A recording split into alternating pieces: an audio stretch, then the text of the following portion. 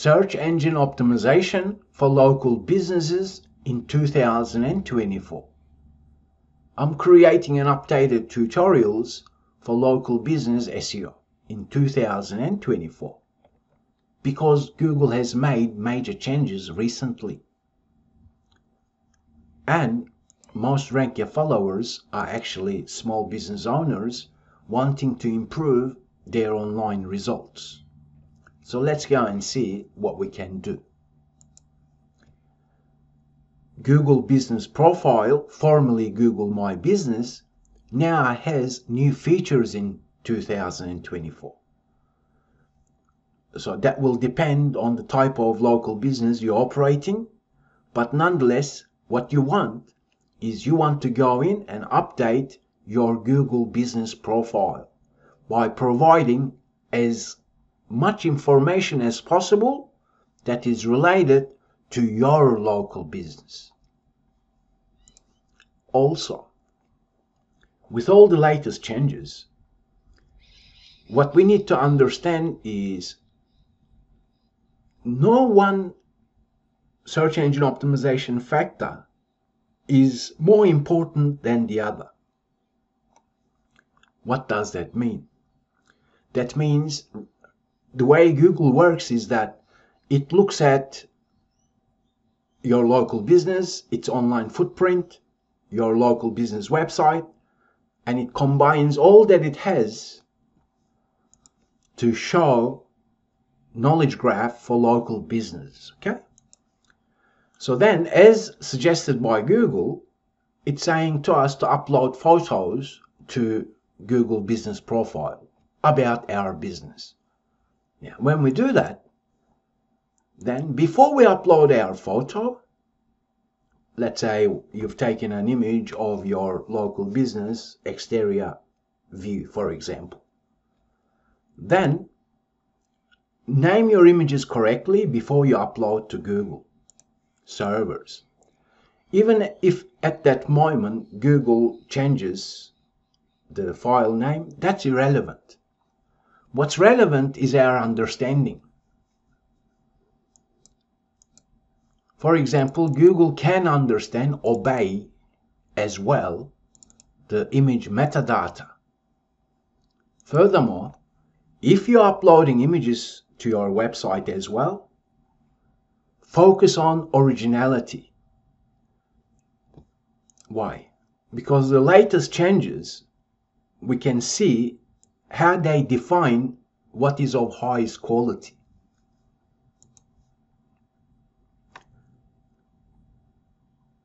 For Google in 2024, originality and creating helpful, reliable, people-first content is a must-to-have.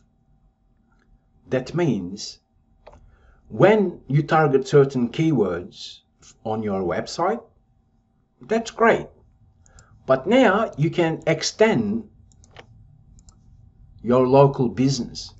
Let's imagine you're a plumber in Melbourne, Australia. Let's say that was the local business. Then let's go and see what we can do. Let's just ask this question. How plumber in Melbourne? Looking at this, people also search feature. We can then say, okay, can we use that information to create helpful, reliable, people-first content? Because if people are searching for it and you're creating content answering that, obviously that's a definition of creating helpful, people-first content.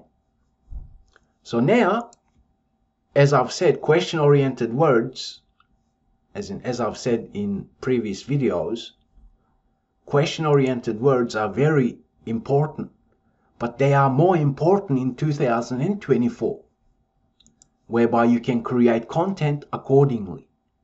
But when you create content, invest your time, perhaps a bit of money as well, to create original content that Google has not seen before. Do not make a mistake by listening to so-called experts telling you to use AI tools to generate content. Don't do that, because your local business is important to you, and Google guidelines and ranking factors focus on originality. You can use tools such as Adobe Illustrator or Photoshop to make sure that your website has original content, because that's going to perform much better than if you weren't using it. Let's search this image using right-click, search image with Google. We can see now this latest feature searches the image, it understands what's on the image, and it tells us that particular image can only be found here and nowhere else. That's an original image. So that's what you want, especially for the content you'll be creating in the future, okay? So let's fly through it. Make sure you complete your profile, taking advantage of the latest features for Google Business Profile, because they work with Google Maps, they work for your website rankings as well. For Google and your local business, your online footprint is all combined. Full search engine optimization of the website, surely that's important, because then you can provide additional information about your business. You probably have web pages targeting different suburbs, different services perhaps, and so on. So then you want to make sure they are within Google guidelines, as in search engine optimization guidelines. RankYa website has created a brand new freely available course. Perhaps you want to refresh your memory in terms of how to optimize websites. Let's focus on structured data, because this will become more important as days go by. Google supports various types of structured data. When you want to add structured data, do not treat structured data by itself, as in do not treat structured data types by themselves, but rather understand that you can combine different data types to work in harmony. What does that mean? That means you can add local business markup using the sample examples here, or you can perhaps check out schema.org. Some things are required in terms of required fields, but you can do so much more. For example, when you use breadcrumbs, structured data, then that actually will help everything else that you're doing. Also, let's imagine site name, site links, snippets. Let's take a look at them. As suggested by Google, provide a site name to Google search. Site links, they also become important. They work with breadcrumbs, breadcrumb list. Control your snippets, but you don't want to do that. You want to do everything properly and let Google automatically work everything else out. For local features, we've got business details. As we can see, to improve your Google Business Profile results, Google tells you how to do things here.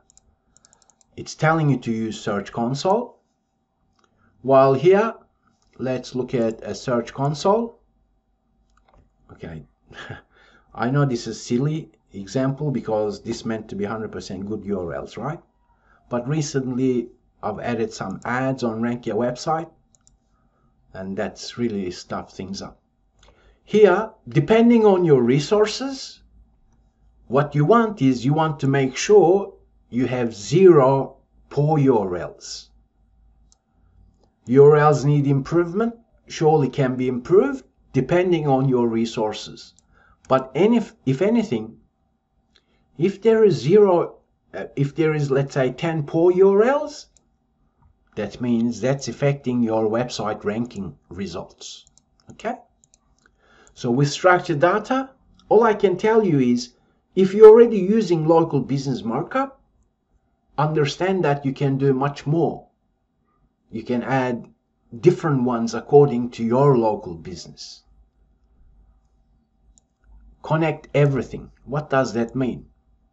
That means it's more than likely that you have links to your social media profiles.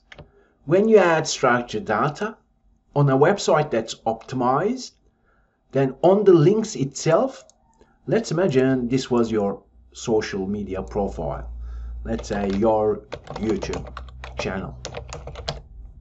Let's imagine that was the link to your YouTube channel. Then you can add title, let's say YouTube channel for ABC business. But on the link, we can use item prop, same as. Item prop equals double quote, same as, close the double quote. When we're linking to our social media profiles, when we say same as, what will happen is Google will create associations between your local business and your social media profiles. Now, reviews are absolutely important for any type of business, including for local businesses.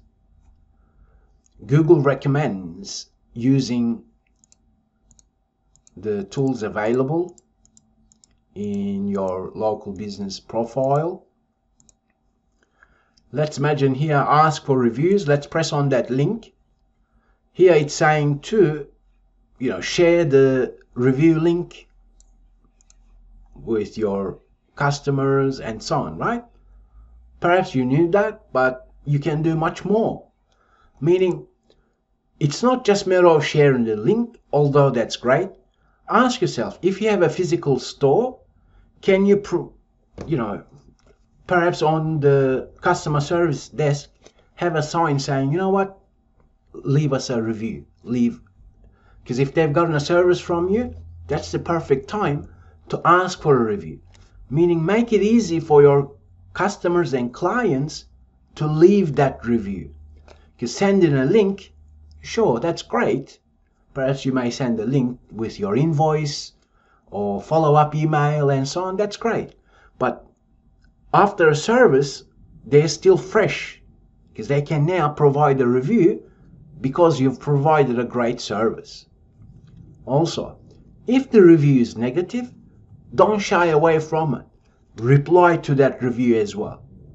Meaning, whether you get 5-star review, 3-star review, 1-star review, you want to be proactive on Google business profiles and reply to those reviews and interact with your customer base, because that helps everything else related to your business.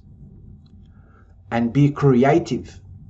As I've said, depending on the type of local business you have, what if you had an iPad that was ready on the review link with a sign and your customer support team asking that customer to quickly place a review?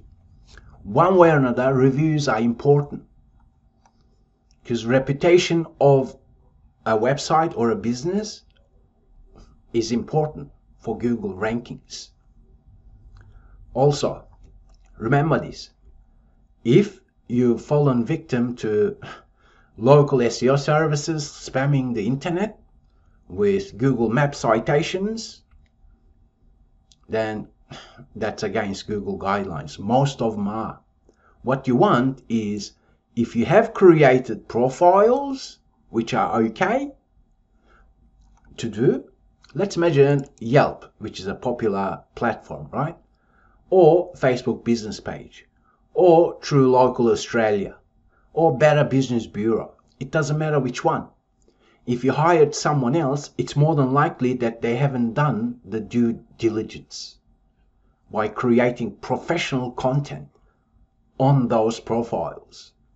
Ideally, you want to make each profile that you've promoted your business at as unique as possible. And also understand that if you're not going to invest time, energy, effort, taking advantage of these business directories, then perhaps you shouldn't use them. Will they help? To a degree, they may. If people are using them, surely it will help. But if they're not using them, because there are thousands of them created just for backlink spam, well, then you want to avoid things like that, okay? Basically, you can create profiles anywhere on internet as long as it's based on quality and it follows best practices for content. Okay, include directions and Google Maps on your website. That's the new 2024 insight that Google is sharing with us. What that means is, a lot of people make this honest mistake because either they don't understand or they are misinformed. Having Google Maps on a website surely may be helpful, but sometimes local business owners place that map on the footer section on each web page. Now, that may work in some cases, but you need to then test, because adding additional scripts burdens the page load times, which is important for page experience. So then you ask yourself, okay, if you have Google Maps, which is great, it may be helpful, perhaps you want to have it just on your contact page. But if you say, no, having the Google Maps in the footer section is helpful, then sure, leave it there. You can add directions to your local business on your website as well. Perhaps you have identified that people are coming from, let's say, from Ballarat to Melbourne, as an example, from a particular location, perhaps even Flinders Street train station if you had a business in the CBD. Then you can provide directions. Okay, when you get off at Flinders, here's the path you take to my business. Because all this helps the visitor to better interact with your website and your local business.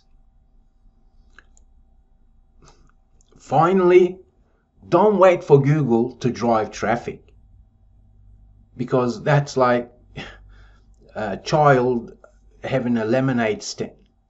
Surely, search engine optimization is important because it will help you to provide better user experience on your website. It will also help you to drive additional traffic, targeting more keywords, because you're focusing on original content in the best interest of your customers. But then you can be proactive, and I'm sure that you are. You can use local ads, you can use online ads, you can use Google ads, Facebook business page ads, because the power of online advertising is extremely powerful. Because not only you can advertise at affordable rates, you can precisely target ads to show to your audience who may be interested in your services or your products. One way or another, continue putting out great content and simply make sure that your website is user-friendly, it's mobile ready, and it's taking advantage of these latest changes Google has made. Then I promise you, your website results will skyrocket. I thank you for learning with RankYa, and I'll talk with you in the next video session.